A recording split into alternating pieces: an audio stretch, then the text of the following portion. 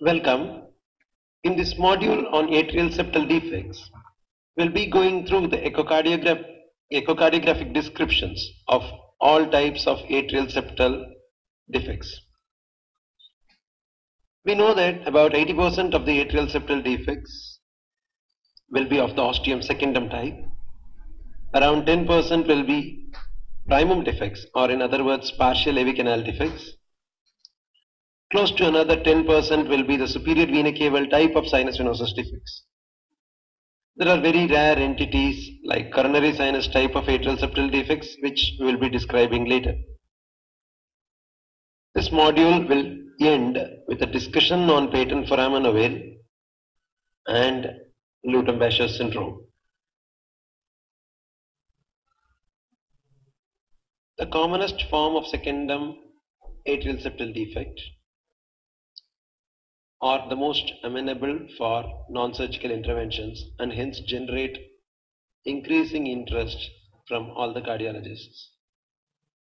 When we talk about a secundum atrial septal defect in the context of device closure, we need to understand all the rims around the atrial septal defect. The rim that is closer to the superior vena cava will be this superior rim or the SVC rim. And diagonally opposite to that will be the inferior rim or inferior vena caval rim. The rim posteriorly between the superior and inferior vena cava will be called as the atrial margin or the pulmonary venous margin or the posterior margin. Anteriorly, the atrial septal defect will be associated to the aortic root anterosuperiorly and the tricuspid and the mitral annulus anteroinferiorly. So the anterosuperior rim will be called as the retroaortic rim and the anteroinferior rim will be called as the mitral or tricuspid rim.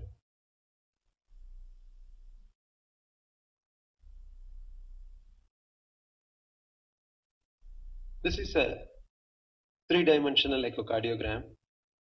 The advantage of three-dimensional echocardiogram is a good spatial relationship understanding on the volume rendered images. What we see on the left is a cartoon of the atrial septum. The right atrial free wall has been excised and the intraatrial septum is exposed. We are seeing the superior and inferior vena cava draining from the upper and lower margins of the atrial septum. The tricuspid valve is seen anteroinferiorly and the aortic root is displayed anterosuperiorly.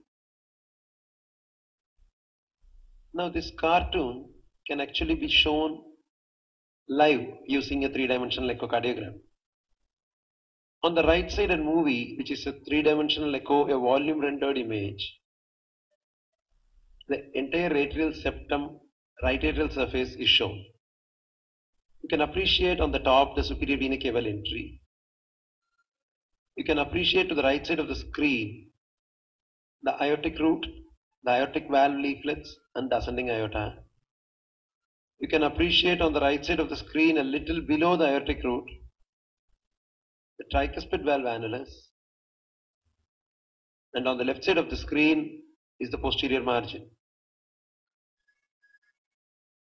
This ASD is located in the middle of fossa ovalis. The same 3D volume rendered en face image from the right atrial septal surface is further cropped so that a very thin slice passing through the intraatrial septum is now obtained. The ASD is shown in the center. 5 arrows point to the aortic margin, the mitral or the tricuspid margin, the inferior IVC margin, superior SVC margin, and the posterior pulmonary venous margin.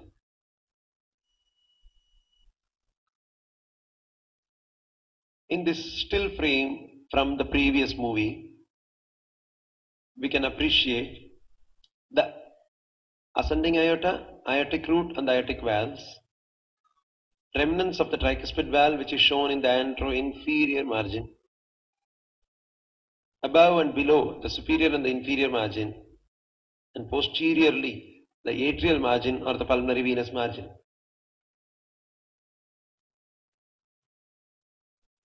This three-dimensional understanding of the atrial septal defect is very important for conceptualizing a device closure of the atrial septal defect. Another example of a secondum atrial septal defect is shown here. The right atrial view is seen en face.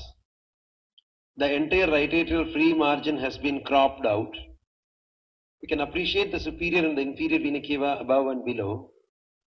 The location of the aortic root is pointed out. The term TV indicates the region of the tricuspid valve.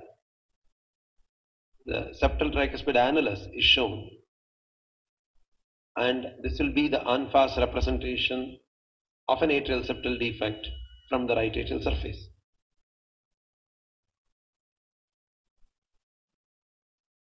When we play the 3D echocardiographic loop, we can identify the aortic root and the aortic valve leaflets anterosuperiorly, the gutter of the superior vena cava superiorly, the hollow entry point of the inferior vena cava inferiorly, and the tricuspid annulus seen anteroinferiorly.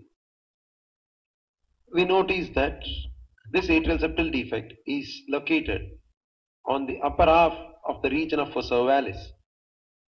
The thinned out portion of the fossa ovalis seen inferiorly will represent the thin inferior margin.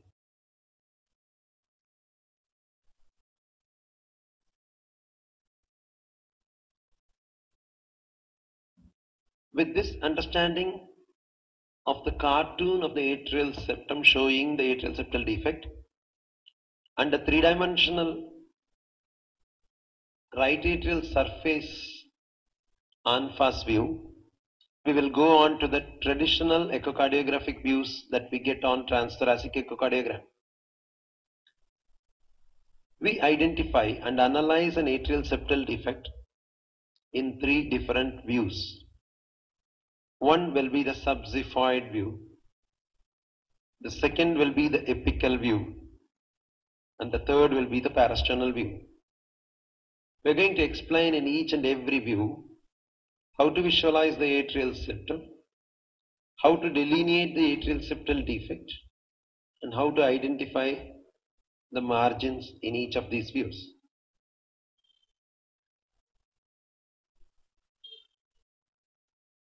Once again, to summarize the margins, the retroaortic margin is defined as the anterosuperior margin. The atrioventricular valve or the mitral or the tricuspid margin is the anteroinferior margin. The inferior vena caval margin is the inferior margin. The superior vena caval margin is the superior margin. The pulmonary vein margin is the posterior margin. We will start with the analysis of an atrial septal defect from the apical view. When we view from the apex of the heart, the probe is kept in the 5th or 6th intercostal space, in and around the midclavicular line, from the region where we palpate the apex of the heart clinically. Here the probe is in the most anterior portion of the patient. So the margin that is going to be very, very close to the transducer is going to be the anterior and inferior margin. It is inferior because we are viewing the heart from the apex. The margin that is far away from the transducer is the diagonally opposite margin, which is the posterior-superior margin.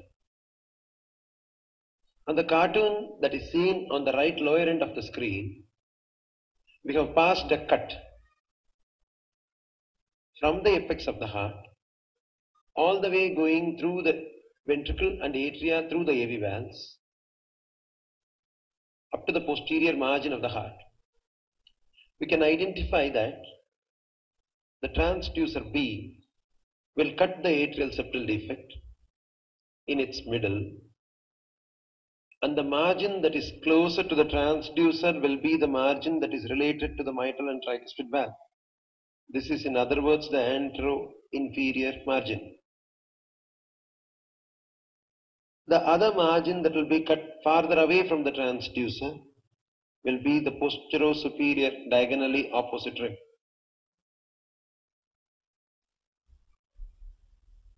This is a short loop of the apical view of a patient with atrial septal defect. We can notice the right atrial and right ventricular dilatation due to the left-right shunt. We can identify the atrial septal defect in the middle of the atrial septum. The margin that is closer to the transducer, which is located below, is the antero-inferior mitral margin. The margin that is farther away from us, seen on the upper end of the screen, is the posterior-superior margin. When we freeze the frame and put a cursor on the two margins, the lower marker indicates the antero-inferior margin and the upper marker indicates the posterior-superior margin. Another example of the same apical four-chamber view. The transducer is below. The transducer has been kept over the apex of the heart. We see the four chambers. The right atrium and right ventricle are dilated due to the large left-right shunt. We are having two cursors placed on the margins of the atrial septal defect. The cursor that is closer to the transducer is the antero-inferior mitral margin, and the cursor that is farther away from the transducer is the posterior-superior margin. Compared to the previous example that was shown, in this patient, the posterior-superior margin is far more extensive. So this is a much more longer posterior-superior margin and a smaller antero-inferior mitral margin.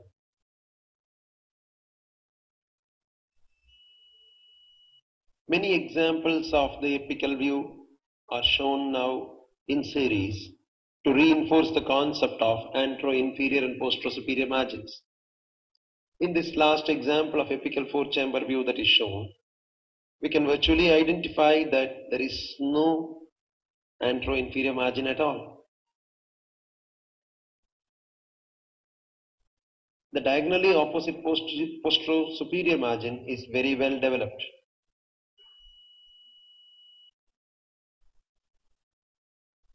When we run the apical four-chamber loop of the last example that was shown, we can identify the tricuspid and the mitral valves. There is an atrial septal defect which is located very apically. There is no margin that is separating the atrial septal defect's lower margin from the mitral annulus. We need to differentiate this very clearly from a primum atrial septal defect. If you carefully see, the tricuspid valve attachment is located more apically.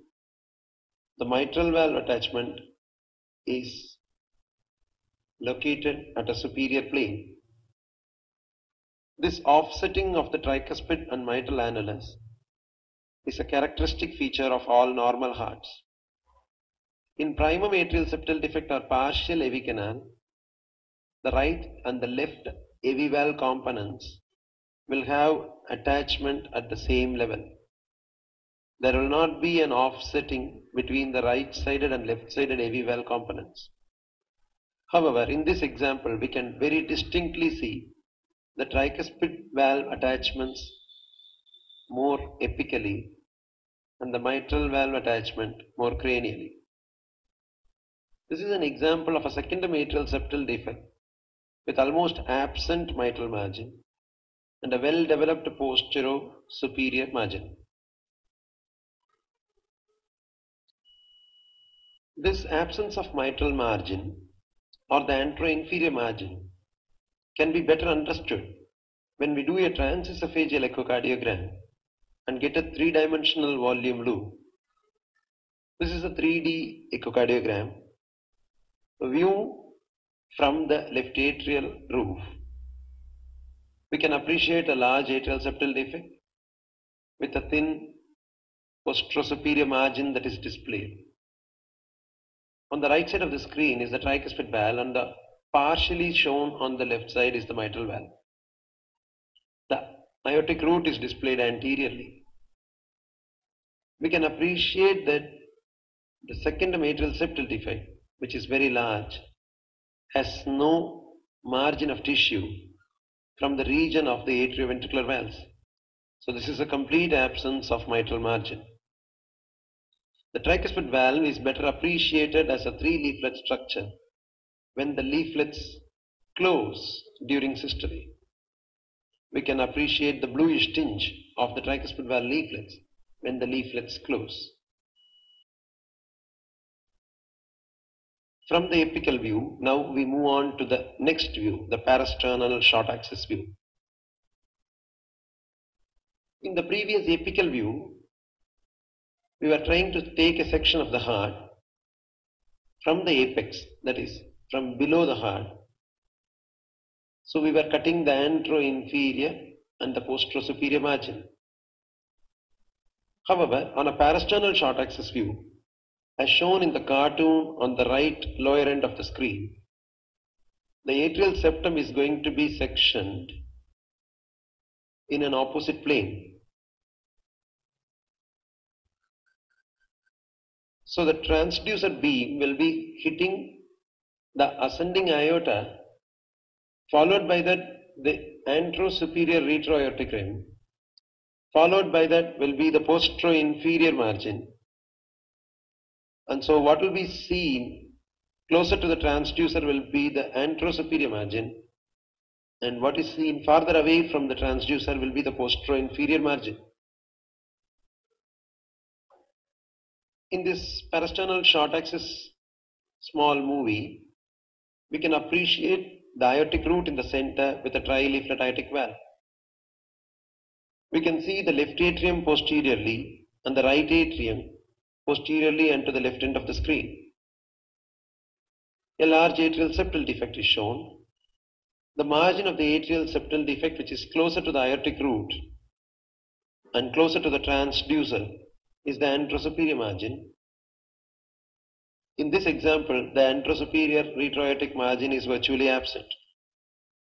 There is a well-developed posterior-inferior margin that is seen at the other end of the screen. When we freeze the frame, we can appreciate that the two cursors are placed on the anterosuperior retroaortic margin and posterior-inferior margin. Another example of a same parasternal short axis view, we can appreciate the left atrium behind the aortic root, the dilated right atrium and the right ventricle. A large atrial septal defect is shown.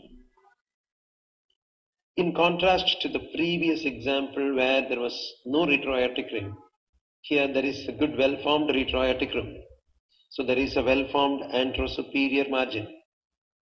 However, the posterior-inferior margin is defective, is deficient.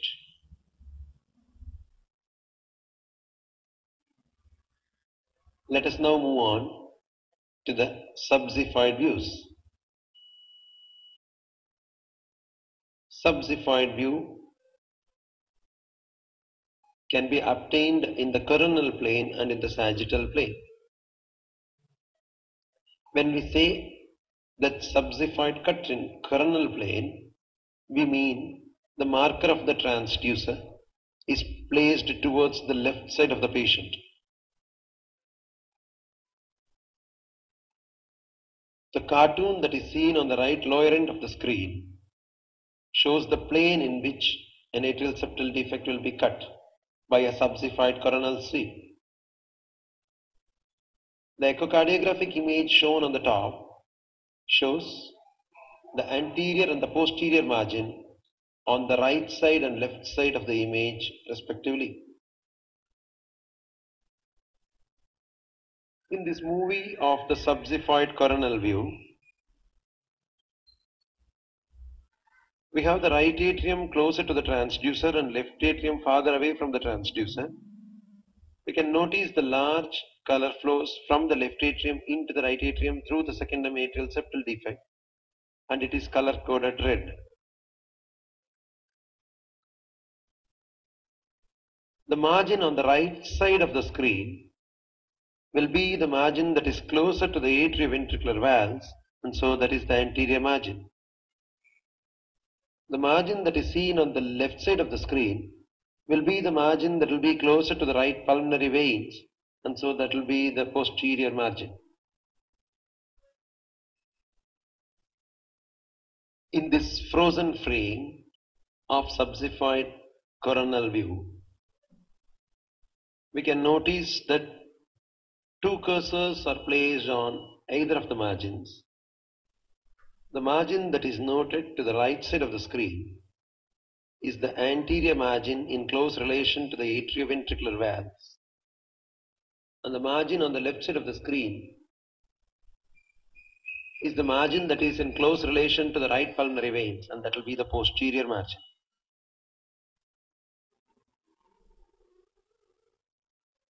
After a subsified imaging by keeping the transducer in a coronal plane, now we go on to subsified imaging by keeping the transducer in a sagittal plane. This is also called as the short axis view. When we say that we are keeping the transducer in a sagittal plane, we mean the marker of the transducer should be in contact with the patient's abdominal wall, and in this plane we will be cutting the atrial septum as shown in the picture seen on the right lower end of the screen.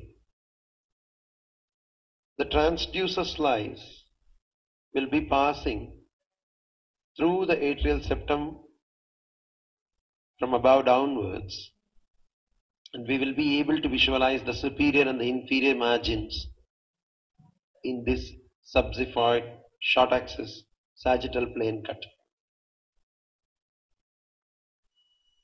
This is a subsified short axis view. We are viewing from below. So the superior vena cava draining into the right atrium is seen on the upper half of the image.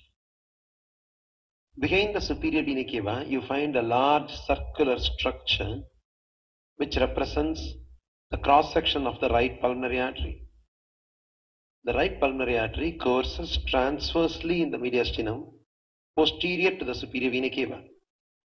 And so the large round structure is the cross section of the right pulmonary artery seen behind the superior vena cava. In the center of the screen you see the large dilated right atrium, and next to that is the smaller left atrium. The atrial septum separates the two atria. We are able to appreciate an atrial septal defect of moderate size. The margin that is seen superiorly in the upper end of the screen is the superior margin, which is in close relation to the superior vena cava. The margin that is seen inferiorly, diagonally opposite to the superior margin, is the inferior margin. In this patient, the inferior margin is very well developed. We can notice a small stub of tissue in the dilated right atrium at the lower end of the screen, and that is the Eustachian valve. Eustachian valve is a structure that is seen on the anterior lip of the inferior vena cava atrial junction.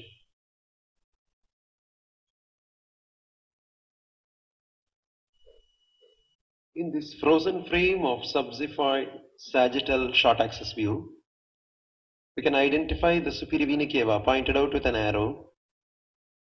The eustachian valve arises from the anterior lip of the inferior vena cava right atrial junction. The large right atrium is seen closer to the transducer at the lower half of the screen. The smaller left atrium is seen at the upper half of the screen. The atrial septal defect is shown between the left and the right atrium. The upper cursor has been placed on the superior margin and the lower cursor is placed on the inferior margin. The round structure that is seen posterior to the right superior vena cava is the right pulmonary artery, the cross section of the right pulmonary artery.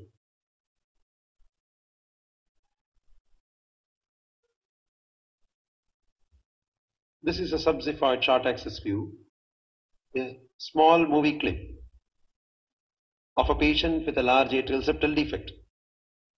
We can notice the large right superior vena cava entering the right atrium, a very large atrial septal defect. There is a margin that is seen superiorly, which will represent the superior vena cava or the superior margin. Posterior to the superior vena cava is the cross section of the right pulmonary artery. There is no inferior vena cava IVC margin at all. We can notice the inferior vena cava and a short stump of an eustachian valve that is arising from the anterior lip of the inferior vena cava right atrial junction. We should not mistake the small lip of the eustachian valve as a portion of the atrial septal margin. The atrial septal plane is posterior to the plane of inferior vena cava right atrial junction. Eustachian valve is attached to the anterior lip of the inferior vena cava right atrial junction.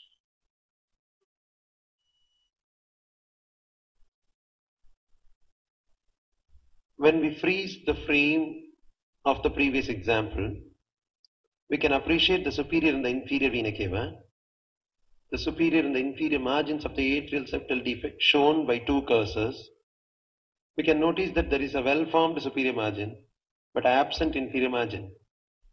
On the anterior margin of the inferior vena cava right atrial junction, we can see the eustachian valve. Posterior to the right superior vena cava is the cross section of the right pulmonary artery. Once again, we reiterate not to mistake the eustachian valve's free edge as a margin of the atrial septal defect. The atrial septal defect plane that is shown by the two cursors is posterior to the inferior vena cava right atrial junction. The eustachian valve is anterior to the inferior vena cava right atrial junction. In this example of a subxifoid short axis view, we again see the superior vena cava. In the inferior margin of this atrial septal defect is very thin, aneurysmal and floppy. This will be described as thin, floppy inferior margin.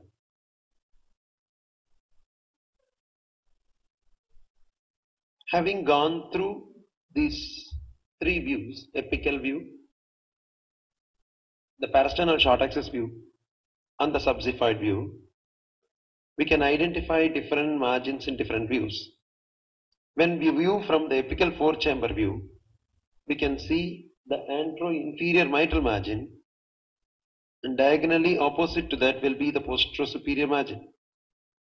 When we view from the parasternal short axis, we see the antero-superior retroaortic margin and the diagonally opposite postero-inferior margin. When we view from the subxifoid sagittal view, we view the superior or the superior vena cava margin or the inferior or the IVC margin. On a subxifoid coronal plane, we'll be viewing the anterior and the posterior margins.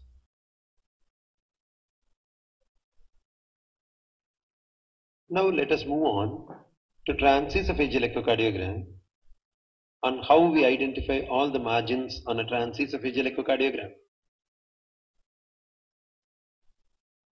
The transesophageal echo probe is advanced to around 25 to 30 millimeters from the incisor teeth, and in this location will be behind the plane of the atria. When we say a 0-degree cut, it's a horizontal slicing of the heart, and so the probe plane will be going on a horizontal plane. When we rotate the transducer plane to 90 degree, we will be making a vertical slice of the heart, which will pass through the superior and inferior vena cava, and so is also called as the bicaval view. Between the 0-degree and 90-degree will be around 45 degrees, which will be cutting the atrial septum from the anterosuperior plane to the postero-inferior plane. When we move the transducer much beyond 90 degree to a plane around 120 to 130 degrees, we will be cutting the atrial septum in a plane along the mitral and tricuspid margin and the postero-superior plane. The cartoon that is described on the right lower end of the screen will show the various planes in which we are cutting in different views of transesophageal echocardiogram. We need to understand the planes on which we are cutting in each of the angles very clearly for identifying the respective margins of the atrial septal defect. Let us start with the 0-degree plane of transesophageal echocardiogram. On the left side of the screen is the cartoon of a heart, a cartoon of the transesophageal echo probe, and we show on which plane we are going to cut the atrial septum. The cut goes horizontally. It's going to cut on the anterior and the posterior margins. So when we see the image on the right side of the screen, whatever is displayed is the anterior margin and the posterior margin.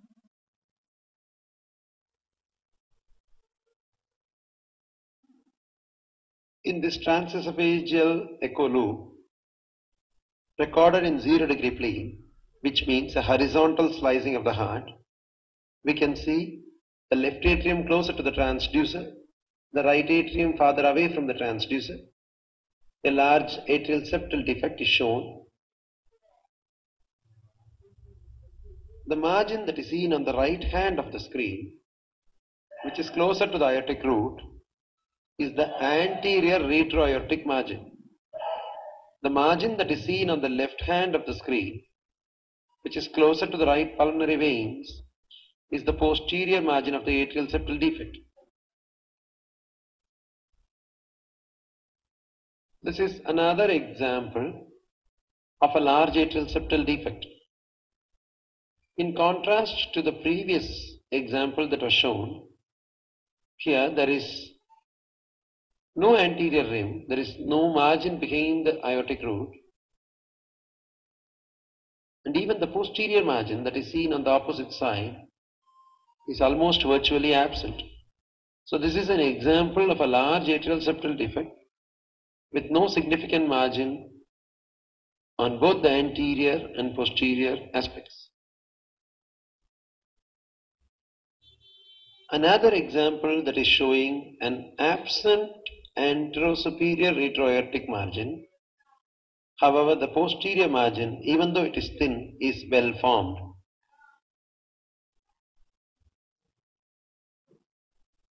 A still frame of a transesophageal echocardiogram in 0-degree plane showing total absence of the posterior margin.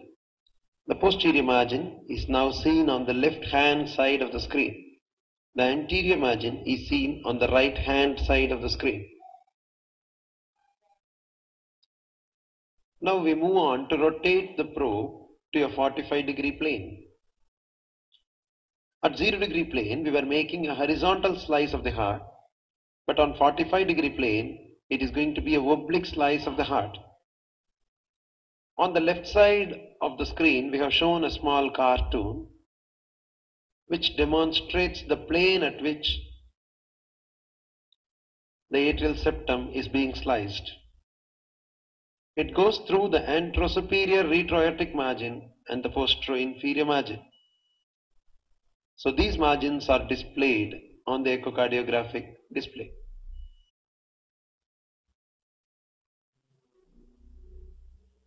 This is a view of an atrial septal defect seen in around 45 to 50-degree view.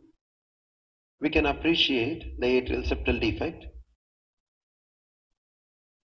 The margin that is seen on the right hand of the screen is the anterosuperior margin, and the long margin that is seen on the posterior-inferior portion of the atrial septum is displayed on the left hand of the screen. We can also appreciate the inferior vena cava draining into the right atrium. The margins that are displayed at a 45-degree view will represent the anterosuperior and the posterior-inferior margins. In the previous movie, we were able to appreciate the inferior vena cava entering the right atrium along the posterior-inferior margin of the atrial septal defect. When we pull up the transducer to an upper plane in the esophagus, we will be able to appreciate the aortic root and the ascending aorta, and we can notice that the retroaortic margin in this patient is almost absent, but there is a fairly well-formed posterior margin.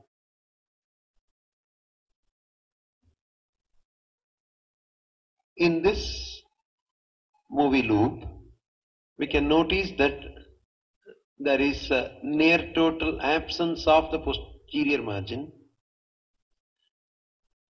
and a small stub of the retroaortic anterosuperior margin seen behind the ascending aorta.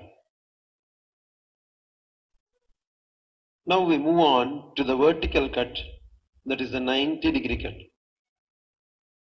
This slicing of the heart in 90-degree plane will go through the superior and inferior vena cava, and so is called as the bicaval view. Here we will be slicing through the atrial septum from the superior to inferior margin of the atrial septal defect. This is a three-dimensional echocardiogram. A view from the right atrial side. The right atrial surface of the intraatrial septum is displayed. We can see the superior vena cava in the top, the inferior vena caval orifice in the bottom, and the atrial septum displayed very clearly. The margin that is located below the atrial septal defect is the inferior margin, and the margin that is above the atrial septal defect in relation to the superior vena cava is the superior margin. In this 90-degree view or the bicaval view, we show a large atrial septal defect. The superior vena cava is displayed on the right hand of the screen. The inferior vena caval margin or the inferior margin is seen on the left hand of the screen. There is a small stub of a superior vena caval margin, but very well developed inferior vena caval margin. When we angulate the probe further beyond 90 degree to around 120 to 130 degree, we start visualizing the atrial septum in a plane that passes through the anteroinferior mitral margin and the posterosuperior margin.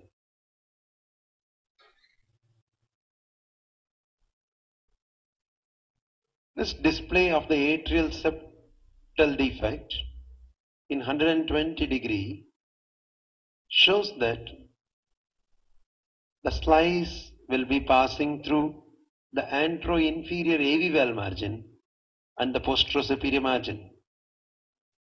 Very close to posterior-superior margin will be the entry point of the right upper pulmonary vein into the left atrium. We are able to appreciate the right upper pulmonary vein entering the left atrium in the right hand of the screen. So at around 120 degrees, we will be getting the posterior-superior margin on the right hand of the screen and the antero-inferior margin on the left hand of the screen. When we freeze the frame in about 120 degrees, we can appreciate the posterior-superior and antero-inferior margins, which are shown with annotation. We can notice that the antero-inferior margin is in very close relation to the tricuspid valve, and the posterior-superior margin is in close relation to the right upper pulmonary vein. So to give a recap, we have shown all the transthoracic and transesophageal echocardiographic views and how to identify all the different margins of an atrial septal defect, namely the superior and inferior margins, the retroaortic or anterosuperior margin, the mitral or antero-inferior margin, and the last posterior margin or the pulmonary venous margin. Let us now analyze one particular defect in all the views. This is an example of a transesophageal echocardiogram of a large atrial septal defect. This cut goes at a 0-degree plane. That means we are horizontally slicing the heart. What is seen on the right hand of the screen is the anterior margin, and what is seen on the left hand of the screen is the posterior margin. If we push the probe a little deeper in the esophagus, we will be cutting the atrial septum at a lower plane where we will have a display of the atrioventricular valves, namely the mitral and tricuspid valve. If we pull the probe 1 or 2 centimeters, we will be slicing through the upper plane of the atrial septum, which will be passing through the aortic root and ascending aorta. When we move on to around 40 degrees, we'll start noticing the aortic root, a very small retroaortic margin, a virtually absent postero-inferior margin. The postero-inferior margin is seen on the left hand of the screen, and the anterosuperior retroaortic margin is seen on the right hand of the screen. In this 90-degree bicaval view, we are able to show the superior margin on the right hand of the screen and the small and deficient inferior margin on the left hand of the screen.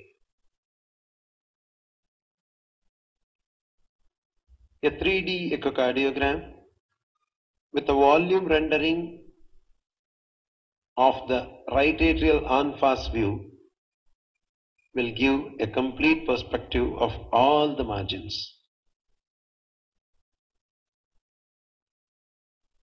Some of the atrial septal defects will be multifenestrated defects. There will be multiple fenestrations in the region of fossa ovalis.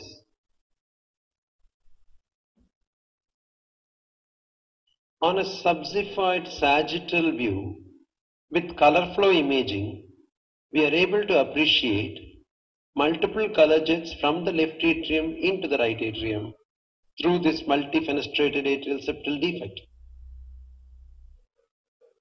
In this color compare mode, we can appreciate at least 4 different color jets from the left atrium into the right atrium. This will be called as a multifenestrated atrial septal defect. While evaluating a multifenestrated atrial septal defect for the purposes of planning an intervention with a cribriform ASD device, we need to measure the entire length and width of the fenestrated atrial septum.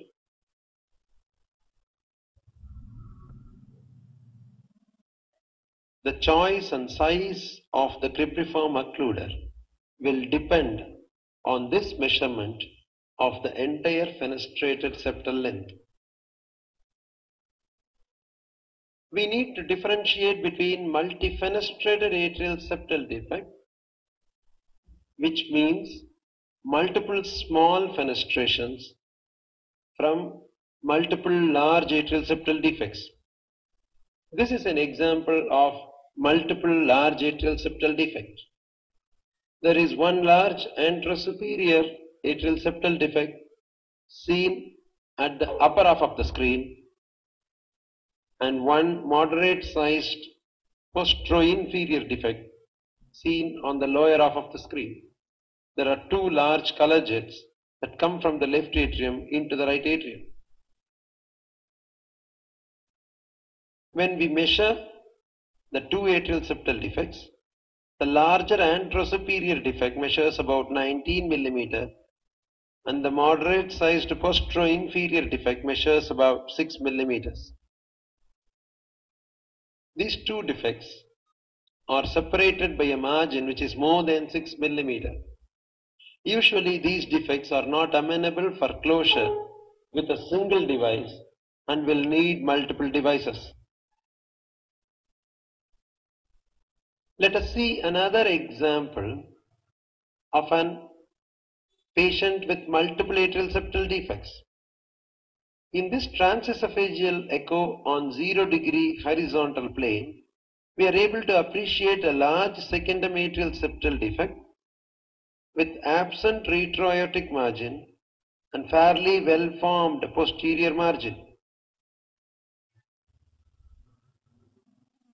When we do a color Doppler interrogation of the same patient, we can notice that at the left-hand end of the screen, a very small additional posterior defect. So there is a large retroaortic atrial septal defect in this patient, along with a very small defect on the posterior margin of the interatrial septum. This is another example of a transesophageal echo. In 90-degree bicaval view, there are two defects shown. There is one larger superior defect and one smaller inferior defect. There is a small rim of tissue that separates these two defects, and the rim of the tissue is less than 4 mm. On this bicaval view, we clearly appreciate the larger superior defect and the smaller inferior defect with a small strand of structure that separates the two. So these are defects that are located one below the other.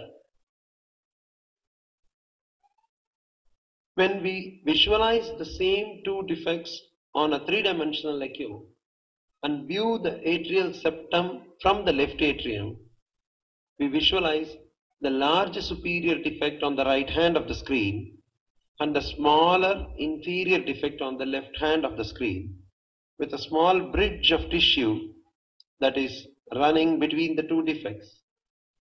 Usually these defects can be closed with a single device through the superior larger defect. When we do three-dimensional echocardiogram, we can't measure the atrial septal defect by placing cursors. We need to use the image grid. In this image grid, each of the dots are separated by 5 mm each. So the superior defect measures roughly 20 mm in its largest dimension, and the inferior defect measures roughly 8 to 9 mm in its largest dimension. Sometimes there can be more than two defects. Each of the defects may be individually large and so they cannot be called as multifenestrated atrial septal defects. We can notice in this color Doppler interrogation that there are at least 3 jets of flows across the intraatrial septum, and each one of the defect is anatomically looking significant. When we view the same on 3-dimensional echocardiogram from the left atrial surface, we are able to appreciate 2 large defects within the fossa ovalis and a third defect located immediately above the limbus of fossa ovalis on the right hand of the screen.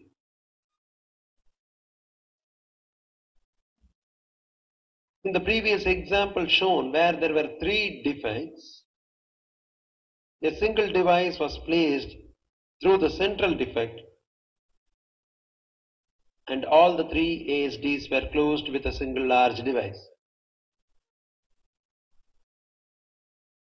While analyzing a patient with multiple atrial ostium secundum defects, we need to answer the following questions. Are the defects close to each other and the bridging strands of atrial septum that are seen between the defects very thin? If that is the case, usually they can be closed with a single occluder device.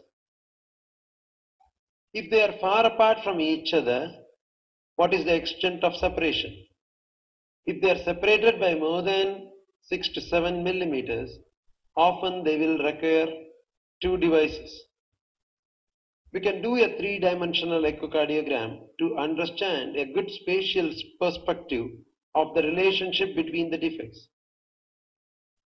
If there is a very small additional defect, we need to analyze it whether we can leave the ASD without any intervention. The small additional defect will lead to a very small left-right shunt and so can be left behind. We need to identify, is it a multifenestrated sieve-like atrial septum, in which case all the individual defects will be very small, but the cumulative shunt will be much more due to multiple defects. When multiple atrial septal defects are located at a fair distance from each other, if the separating margin is more than 6 to 7 millimeters, then they will need more than one device to close them. This is an example of 2 atrial septal defect devices placed in a patient with multiple atrial septal defect. We need to understand that when 2 devices are placed in the intraatrial septum, they will never be in the same plane because atrial septal defect may be a curved structure. So during the echocardiographic evaluation of a patient who had multiple devices, we will notice some angulations between the 2 devices, and this is common. In this apical 4-chamber view, we can notice that the 2 devices are at 2 different planes with an angulation between the 2 devices.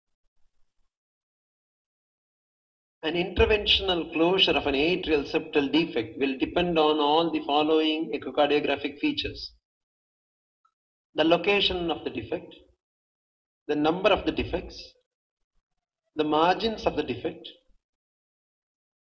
the size of the defect in relation to the size of the patient,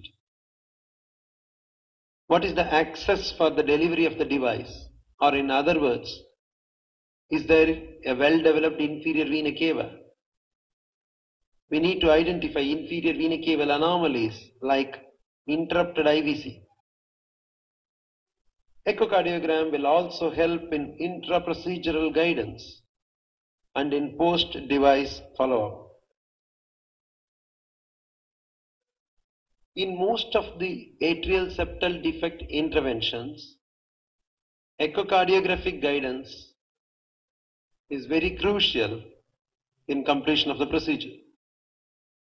This is a 3D echocardiogram done during the procedure of atrial septal defect device closure. We see the atrial septal defect as viewed from the left atrial surface. Initially, a catheter and guide wire is passed through the atrial septal defect from the inferior vena cava into the left atrium through the atrial septal defect. The 3D transesophageal echo shows the passage of the catheter and guide wire through the atrial septal defect. Here the left atrial disc is fully opened up. The sheath and the cable can be seen on the right atrium, and the plane of the intraatrial septum is well visualized. The left atrium and right atrium are marked LA and RA. After a complete device deployment, we are able to appreciate on 3D echo the left atrial disc surface as seen from the left atrium. When we close very large atrial septal defects, we use a balloon assisted technique. The position of the balloon, the position of the left atrial and right atrial disc can be very clearly identified when we are using an intraprocedural transesophageal echocardiogram. During the deployment of an atrial septal occluder device, a small push-pull wiggle is done to identify the stability of the device across the atrial septum. In this loop that is shown, during the push-pull wiggle, the device gets displaced from the plane of the atrial septum into the left atrium, and this is very clearly shown on the transesophageal echo guidance.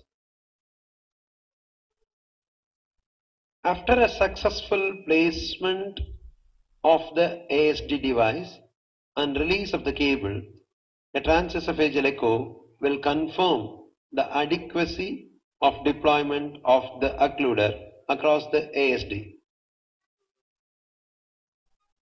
We need to appreciate all the margins going through between the two discs of the septal occluder device.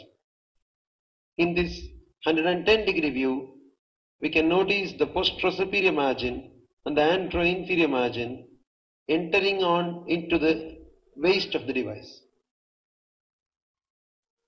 In a post-interventional follow-up, we need to identify the profile of the device, the stability of the device. An apical 4-chamber view shows the device in good position.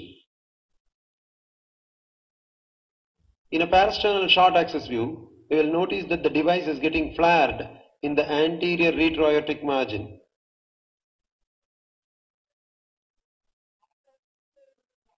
In the post-device deployment echocardiogram, we need to identify if there is any effusions. The presence of a significant effusion will mean possibility of a device erosion causing pericardial effusion. However, we need to know that there is an acute shrinkage of the heart, a reduction in the right atrial and right ventricle cavity immediately after an ASD device closure.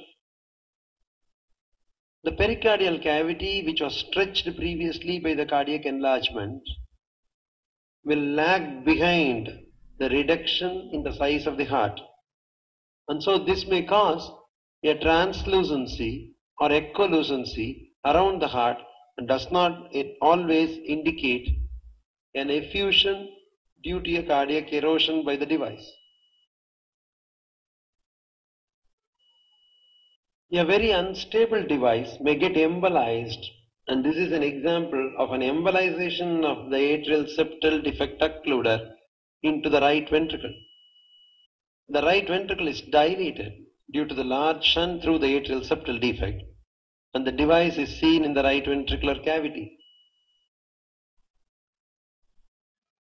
We can notice on color Doppler echocardiogram that there is no restriction to tricuspid or pulmonary blood flows caused by this embolized device.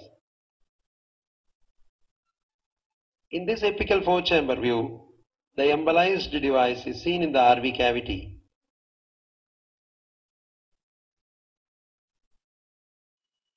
We can notice that there is no tricuspid inflow gradients. There is no tricuspid inflow obstruction.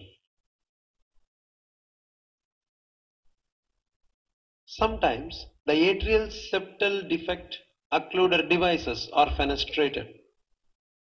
This fenestration is done to allow a pop-off of blood flow from one of the atrium to the other atrium. In patients who are having high pulmonary vascular resistance, when they are exercising, there may be an elevation of the pulmonary artery pressure and resultant elevation of the right atrial pressure. In these patients, placing a fenestration in the occluder device will help right to left flows, thereby maintaining the cardiac output of the patient. Similarly, in older patients who are having elevated left ventricular end diastolic pressures due to small non-compliant left ventricle or significant diastolic dysfunction of the left ventricle, leaving behind a small fenestration in the atrial septal defect device will result in a pop-off for the left atrium by causing a left-right shunt. This is an example of a patient who had high pulmonary vascular resistance, where a small fenestration was placed through the device. We can see the color flow through the device in the middle of the device. As a continuation from secondary atrial septal defect, we will look at some examples of patent foramen ovale. Patent foramen ovale may be associated with an atrial septal aneurysm. Atrial septal aneurysm is defined as an excursion of the atrial septum more than 15 millimeters. The base of the aneurysm should be more than 10 millimeters. Whenever a patent foramen ovale is associated with an atrial septal aneurysm, there is a high risk of thromboembolism. This is an example of an apical four-chamber view showing a large atrial septal aneurysm. We can see the thin aneurysmal atrial septum bowing into the right atrium. When we look at the color flows through this atrial septal aneurysm, we can appreciate that there is a color flow through the thin portions of the atrial septal aneurysm, and we are able to see the left-right color flows. On measuring the base of the atrial septal aneurysm, we find that the base is about 18 millimeters. The excursion of atrial septal aneurysm is considered significant when it is more than 15 millimeter.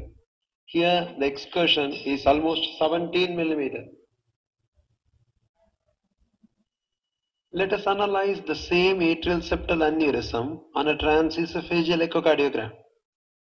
We can see the thin aneurysmal part of the atrial septal aneurysm bowing into the right atrium most of the time, but transiently there is a flip of this atrial septal aneurysm towards the left atrium.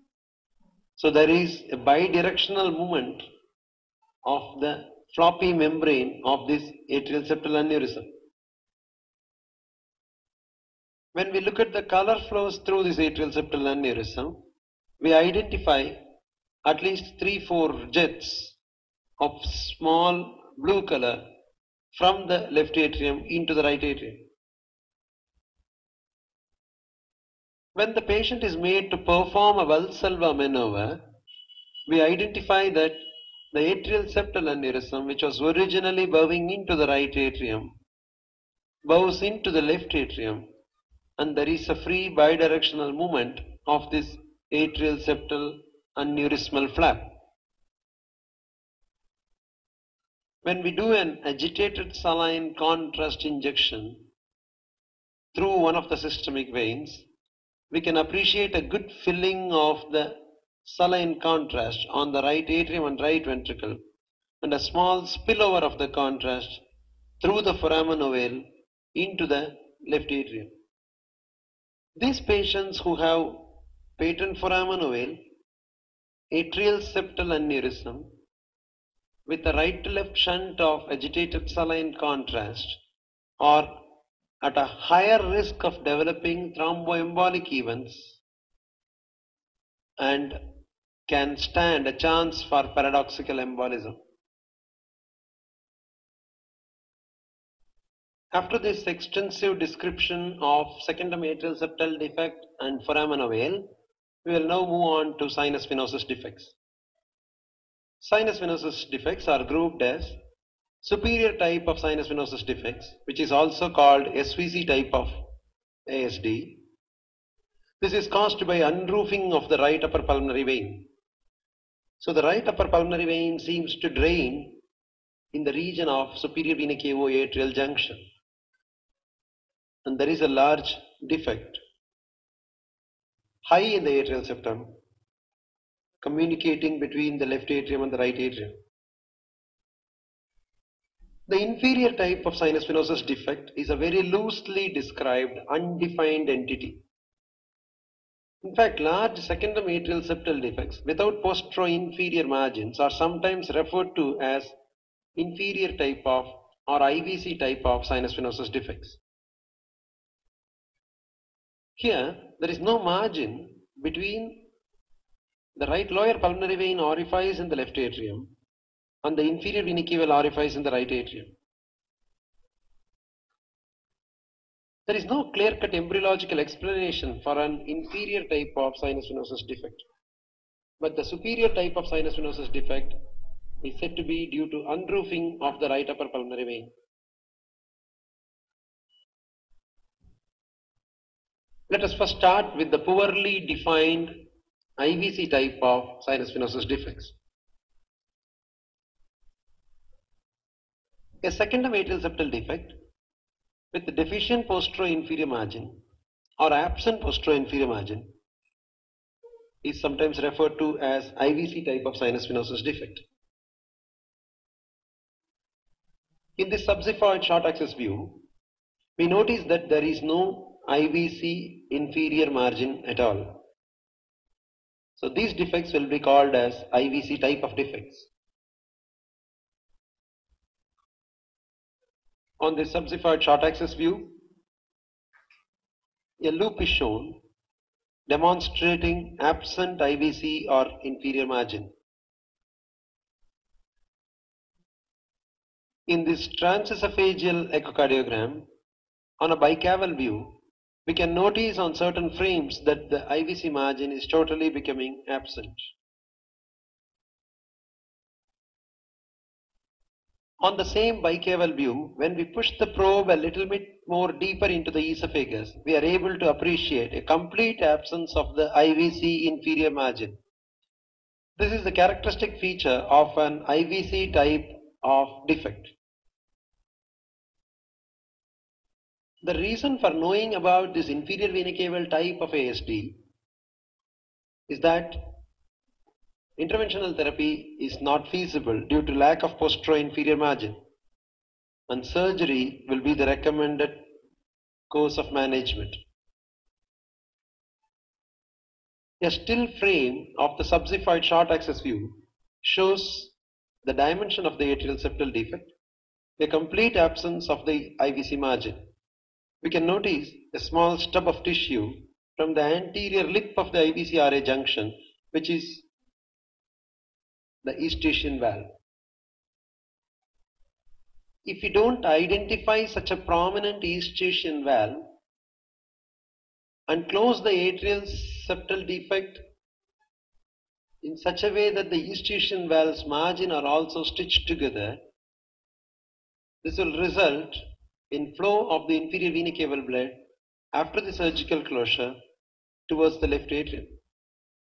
This is an example of a patient where the eustachian valve lips are sutured to the margins of the atrial septal defect. This defect was an inferior vena cava type of defect where there was no posterior and inferior margin. And so the lips of the eustachian valve were identified as the inferior margin and a patch closure of the ASD was done. This resulted in a complete routing of the inferior vena cava towards the left atrium. When we do an agitated saline contrast from the femoral vein, we notice an immediate filling of the left atrium and the left ventricle. On a subxiphoid short axis view, we can notice the inferior vena cava, the prominent eustachian valve which has been sutured on to the atrial septal defect margins. The ASD patch is routing the IVC blood entirely towards the posterior left atrium. When the saline contrast injection is done from the femoral vein, we see the filling of the inferior vena cava and subsequent filling of the left atrium. On a subxiphoid coronal view, we are able to appreciate an earlier filling of the left atrium when agitated saline is injected from the femoral vein. During the surgery, the eustachian valve margins have been stitched as a part of the ASD patch, and so this results in flow of the blood from the inferior vena cava towards the left atrium.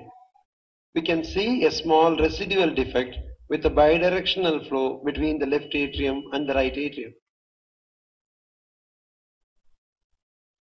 On a subxiphoid short axis view, we can see the inferior vena cava continuing towards the posterior left atrium as a result of this wrong surgical patching. On a color flow mapping, we can notice the color flows of blood from the inferior vena cava entering the left atrium.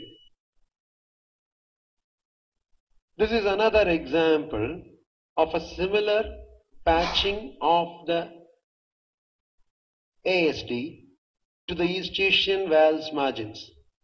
We can notice on this bicaval view of transesophageal echocardiogram, the entire inferior vena cava has been directed towards the left atrium. The atrial septal defect patch that has been placed surgically is attached to the eustachian valve, which comes off from the anterior lip of the IVC-RA junction.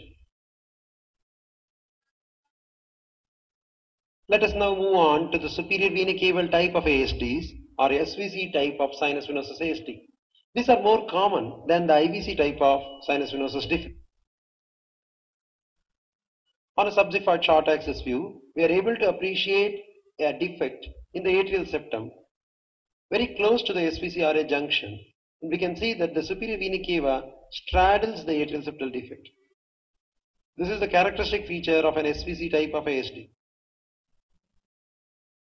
When we look at the color flows from the superior vena cava towards the right atrium, we can notice that there is a color flow from the left atrium to right atrium through the SVC type of sinus venosus defect, and the superior vena cava is straddling the ASD.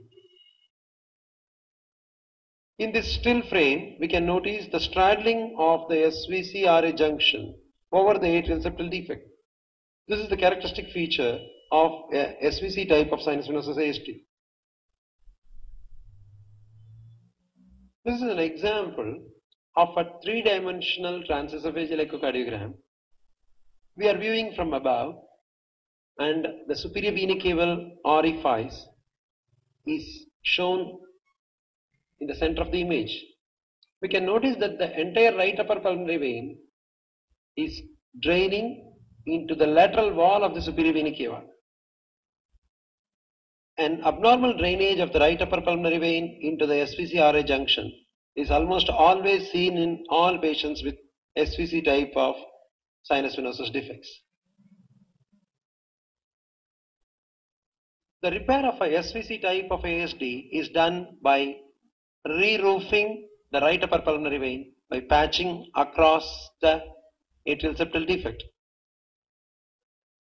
Very often, following a surgical repair of the superior vena cava type of ASD, there will be a mild flow turbulence of blood flow from the superior vena cava into the right atrium.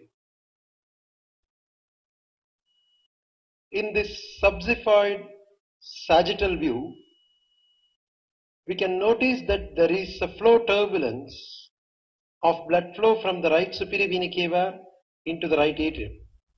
This is due to a mild narrowing of the superior vena cava atrial junction. When we interrogate the flow gradients across this superior vena cava right atrial junction, we find a mean gradient of around 6 millimeters of mercury. This turbulence is quite common after surgical repair of SVC type of ASDs. If an atrial septal defect located in the most superior portion of the septum is not correctly identified as a sinus venosus ASD, sometimes the entire superior vena cava origin may be identified as the ASD and patch closed. In one of the patients who had a sinus venosus ASD, a patching was done in such a way that the superior vena cava got routed into the left atrium. Following the surgical repair, when an agitated saline contrast injection was made in the arm vein, the superior vena cava flow into the left atrium was seen. This is a long axis view from transesophageal echocardiogram showing the superior vena cava wrongly connected into the left atrium. There is also a small residual atrial septal defect. Since the superior vena cava now has been routed into the left atrium, the right upper pulmonary vein, which was originally draining in the lateral wall of the right superior vena cava, is also now draining into the left atrium. On a transesophageal echocardiogram in 0-degree view, we identify that the whole of the superior vena cava now connected towards the left atrium. The region of the right upper pulmonary vein, which was draining into the lateral wall of right superior vena cava, the right upper pulmonary venous blood also goes into the left atrium. Let's go on to one of the very rare types of atrial septal defect. This is coronary sinus ASD. This is also called as Raghib's ASD. There is an unroofing of the coronary sinus. This leads to flow of blood from the left atrium into the coronary sinus, and which then allows the left atrial blood to be shunted into the right atrium. Anatomically, this ASD will be located in the region of coronary sinus ostium, and the coronary sinus ostium will be dilated. It is very often associated with persistence of left superior vena cava. In this subxiphoid short axis view, we identify an atrial septal defect in the most posterior and inferior portion of the atrial septum. This is the region where the coronary sinus ostium will normally be found. We can notice that there is a flow convergence of the blood from left atrium through this atrial septal defect into the right atrium. On a subxiphoid coronal view, we can identify the dilated coronary sinus and the flow from the coronary sinus into the right atrium. We can also notice that the left atrial blood enters the coronary sinus through the unroofed portion of the coronary sinus, thereby causing a flow from the left atrium into the coronary sinus and subsequently into the right atrium. On an apical four-chamber view, we notice the dilatation of the right atrium and right ventricle due to the left-right shunt through the ASD. On a posterior sweep, we can identify the dilated coronary sinus as well. When we look at the suprasternal view, we are able to see a persistence of left superior vena cava.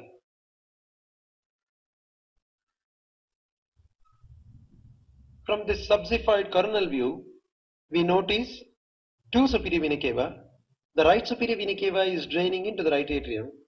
The left superior vena cava is draining into the left atrium due to the unroofing of the coronary sinus. The left atrial blood finally enters the coronary sinus through this unroofing and finally comes into the right atrium. This causes a left-right shunt, and this is described as the coronary sinus type of ASD or Raghib's type of ASD.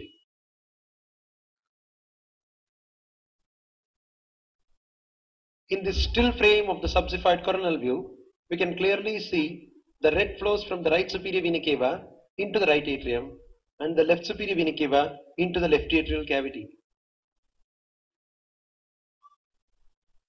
In this another still frame, the left superior vena cava flow into the left atrium is even seen far better. In this three-dimensional echocardiogram, the right atrial anterior free wall has been cropped off. We are able to see the right superior vena cava entering the right atrium. We are seeing the intraatrial septal surface through the right atrium. We can identify the tricuspid valve. There is a large atrial septal defect in the posterior-inferior portion of the atrial septum in the region of coronary sinus. It actually represents a dilated coronary sinus ostium. This is the coronary sinus ASD. This is one of the causes for systemic desaturation in a patient with atrial septal defect. The persistence of the left superior vena cava into the left atrium through the unroofed coronary sinus results in desaturated blood from the left superior vena cava entering the left atrium and causing an aortic desaturation.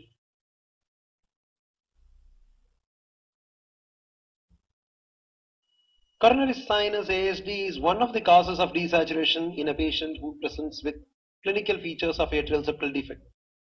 There can be other reasons also. Sometimes the inferior vena cava blood can stream through the atrial septal defect into the left atrium if there is a very prominent Eustachian valve. If an atrial septal defect is associated with hypoplasia of the tricuspid valve or right ventricle, there can be a right-left shunt at the atrial septal level. The same phenomenon can happen if there is a severe valvular or infundibular pulmonary stenosis with elevated right ventricular end diastolic pressures. In patients with secondary atrial septal defect with severe pulmonary hypertension and high pulmonary vascular resistance, once again there can be a shunt reversal and they can have systemic desaturation. An entity called orthodeoxia platypnea syndrome is also associated with small secondary atrial septal defects or patent foramen avail associated with right-left shunt on certain postures of the patient. Streaming of the inferior vena cava blood through the atrial septal defect is seen whenever the Eustachian valve is very prominent and the Eustachian valve, which is attached to the anterior lip of the IVC-RA junction, directs the IVC blood posteriorly towards the atrial septal defect.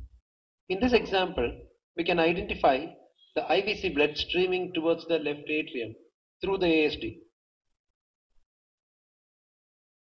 The subxifoid short axis view shows a prominent Eustachian valve. Posteriorly, the region of the fossa ovalis is very thin, aneurysmal, and keeps bowing into the left atrium, and the Eustachian valve directs the IVC blood through the moderate sized atrial septal defect into the left atrium. In the color flows, we can clearly identify that there is a right-left shunt. The IVC blood gets streamed towards the left atrium. The rigid Eustachian valve directs the IVC blood through the floppy portion of the fossa ovalis into the left atrium. In some instances, the Eustachian valves can cause profound right-left shunt and marked systemic desaturation. On an agitated saline injection from the femoral vein in one of the patients who had such a phenomenon, we can notice an abundance of saline contrast entry from the right atrium into the left atrium caused by the eustachian valve causing systemic desaturation. After discussing secondary atrial septal defects, patent foramen avail, followed by sinus venosus defects and coronary sinus defects, now we move on to primary atrial septal defect, which is also described as partial AV canal defects. Here the atrial septal defect is located in the most antero-inferior portion of the atrial septum. The tricuspid and the mitral valve will be at the same level on echocardiogram. There won't be an offset between the right-sided and left-sided atrioventricular valves. The mitral valve will often have a cleft in the anterior mitral leaflet, which is the zone of opposition between the superior and inferior bridging leaflets. The cleft in the anterior mitral leaflet, which is also called as the zone of opposition between the superior and inferior bridging leaflet, will often result in some degree of mitral regurgitation. We can notice a mild central mitral regurgitation through the cleft in this transesophageal echo. The mitral regurgitation in a cleft arises from the thick rolled edges along the zone of opposition. A three-dimensional echocardiogram helps to identify a cleft of the anterior mitral leaflet very well. This is a view from the roof of the left atrium. We are seeing the atrial surface of the mitral valve. We identify here that the mitral valve is actually a three-leaflet structure. What is seen on the left side of the screen is the left mural leaflet. What is seen on the right side of the screen is the superior and the inferior bridging leaflet. We can identify the aorta, which is displaced far more anteriorly. The cleft is directed towards the ventricular septum. When we freeze the frame in the 3D echo, we can identify the cleft very well. The arrow points to the region of the cleft. The cleft in a partial AV canal is directed towards the ventricular septum. Because of the cleft, the mitral valve looks like a three-leaflet structure.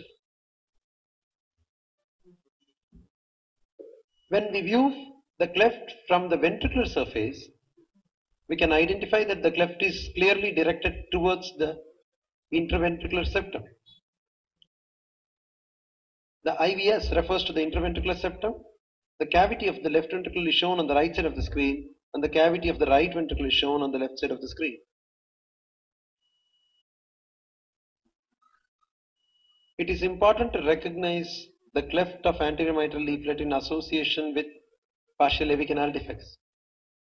Here, the cleft is directed towards the interventricular septum. There can be some patients who have a cleft in the anterior mitral leaflet unassociated with partial AV canal defect. They are referred as isolated clefts of the anterior mitral leaflet. In such cases, the cleft will be directed towards the left ventricular outflow tract. On a subxiphoid coronal view, we can identify the atrioventricular valve and the aorta.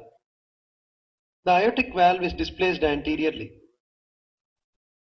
If you see the distance between the atrioventricular valve and the left ventricular apex, it is called as the inlet axis. If you see the distance between the aortic valve and the apex of the left ventricle, that is called as the outlet axis. In normal hearts, the inlet axis and the outlet axis will be equal in their dimensions. However, in AV canals or in atrioventricular canals, the inlet axis will be shorter than the outlet axis, which means the distance between the atrioventricular valve and the apex of the left ventricle is shorter than the distance between the aortic annulus and the left ventricular apex. This causes the gooseneck deformity. It is clearly shown in this picture. In the subsiphoid short axis view, the mitral valve will be visualized very well. We can notice that the mitral valve is split into two components, the superior bridging and the inferior bridging components. The zone of opposition between the two components, which is also called as the cleft, is identified very clearly.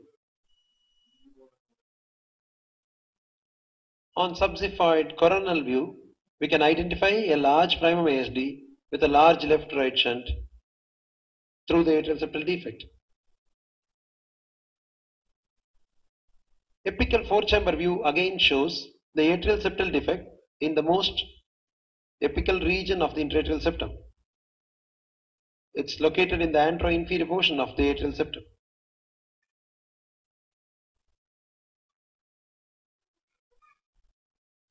There are multiple caudal attachments that come from the cleft of the anterior mitral leaflet, which will be the zone of opposition between the superior and inferior bridging leaflets. These chordae will get attached to the interventricular septum, and if these attachments are complete, there won't be any ventricular septal defect, and this caudal attachment with each left ventricular systole can bow and bulge into the right ventricular inflow tract. This is called as the tricuspid pouch. In this apical view, we can identify the thin caudal attachments from the mitral valve getting attached to the interventricular septum and bowing into the right ventricular inflow with each systole. There is also a trivial tricuspid regurgitation. Short axis views are the best place to identify the cleft. In this magnified view on a parasternal short axis, we can identify the mitral valve. The anterior mitral leaflet is split into two components. The gap between the two components is the cleft of the anterior mitral leaflet. On a parasternal short axis view, when we do a color Doppler interrogation, we often identify that the mitral regurgitation is through this zone of opposition between the superior and inferior bridging leaflet, or in other words, through the cleft of the anterior mitral leaflet. The free edges of the cleft of anterior mitral leaflet often gets thickened and rolled with advancing age, and most of the clefts will be associated with some degree of mitral regurgitation.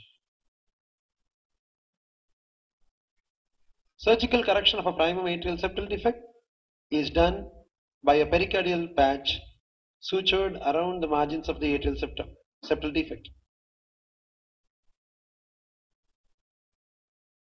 Some patients with primum atrial septal defect can also have an additional secondum atrial septal defect. In this apical four-chamber view, we identify a large primum ASD and a moderate-sized secondum atrial septal defect as well. After a discussion on primum atrial septal defect, let us move on to common atrium and single atrium. We need to identify what is a common atrium and what is a single atrium. The common atrium is an extension of a partial AV canal defect. The AV valve is common, though well divided into two AV valve rings. So it is always associated with a cleft of the anterior mitral leaflet, and the ECG will show a left axis deviation which is typical for any partial AV canal defect. Single atrium is essentially a very large secondum atrial septal defect. The atrioventricular valves are normal. The mitral valve will not have any cleft. ECG will show either a normal axis or a right axis, as in any other case of a secondum atrial septal defect. Since the atrial septum is largely absent in both these conditions, there will be some admixture at the atrial level, and so there will be some systemic desaturation in these patients.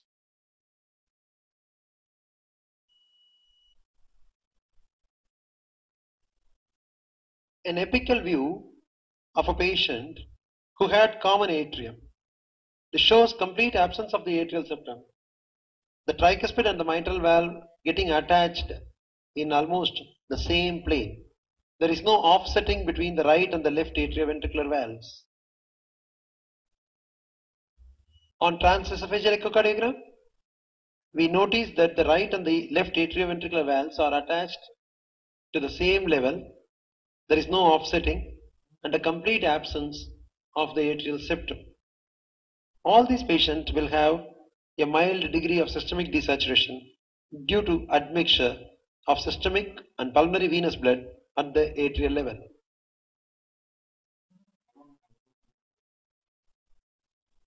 All patients with common atrium will have a cleft of the anterior mitral leaflet, and this cleft can result in varying degrees of mitral regurgitation. Common atrium is commonly associated with Ellis-Van Creveld syndrome, which is also called chondroectodermal dysplasia. In this syndrome, there will be a disproportionate short stature. The short stature is caused by a short limb dwarfism. There will be associated dysplasia of the nails, multiple frenulum of the upper lip,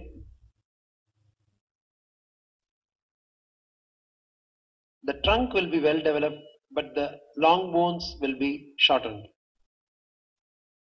They also will have postaxial polydactyly of both the upper limbs and lower limbs.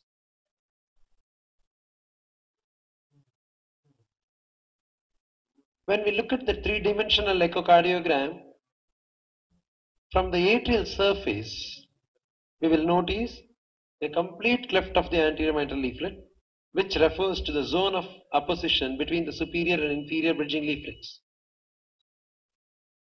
The findings on the mitral valve will almost be similar to a partial AV canal or a primum ASD. The cleft of the anterior mitral leaflet, or the zone of apposition between the superior and inferior bridging leaflet, is shown with an arrow in this three-dimensional atrial view.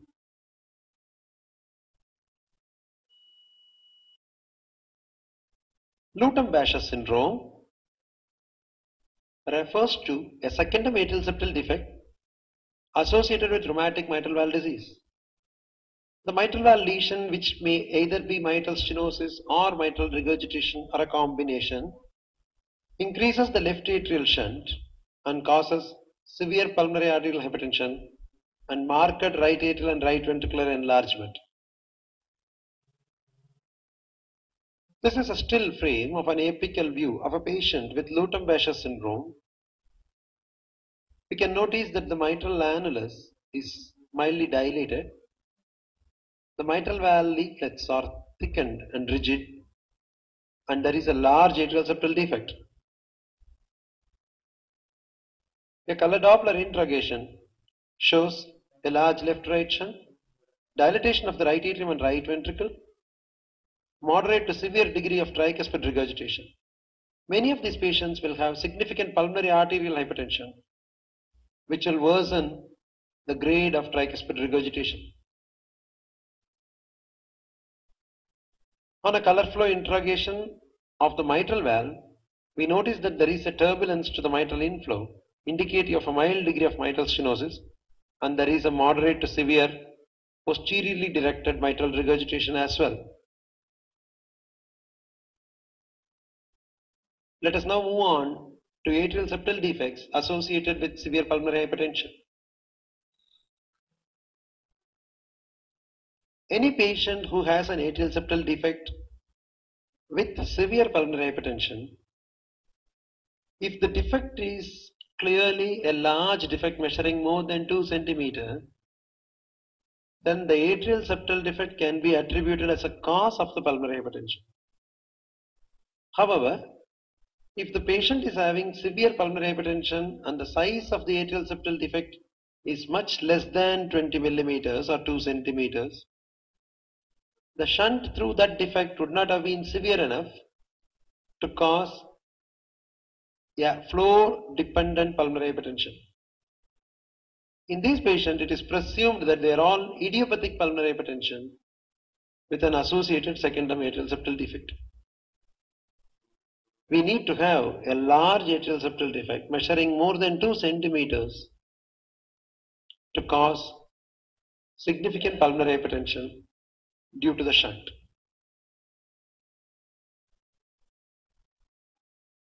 This is a transesophageal echocardiogram of a patient who had features of severe pulmonary hypertension. You can identify the dilated tricuspid valve, the dilated right ventricle with poor right ventricular contractility. The anteroinferior margin of the atrial septal defect is very thin, aneurysmal, and has got a bidirectional movement into both the atria. An interrogation of the tricuspid regurgitation jet from apical 4-chamber view shows a predicted RV systolic pressure of 95 millimeters of mercury added to the right atrial pressure. This is indicative of very severe pulmonary arterial hypertension.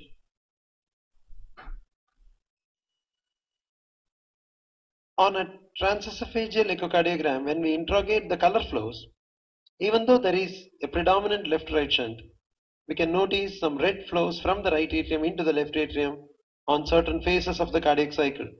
So this is an indicator of bidirectional flows and an early feature of high pulmonary vascular resistance. In this module of echocardiographic evaluation of atrial septal defect, we started off with secondum atrial septal defect. We went through identification of all the margins of the secondum atrial septal defect in different transthoracic and transesophageal views. Had a brief discussion on patent foramen ovale and atrial septal aneurysm with right to left shunt during certain phases of cardiac cycle. We then moved on to the sinus venosus ASD, described what is a superior vena cava type of defect and what is an inferior vena cava type of defect. We had a few examples of coronary sinus ASDs and described what is a Raghib's ASD. Then we moved on to primum atrial septal defects, single atrium and common atrium, a few slides on Luton-Basher syndrome and atrial septal defect associated with high pulmonary vascular resistance. Thank you.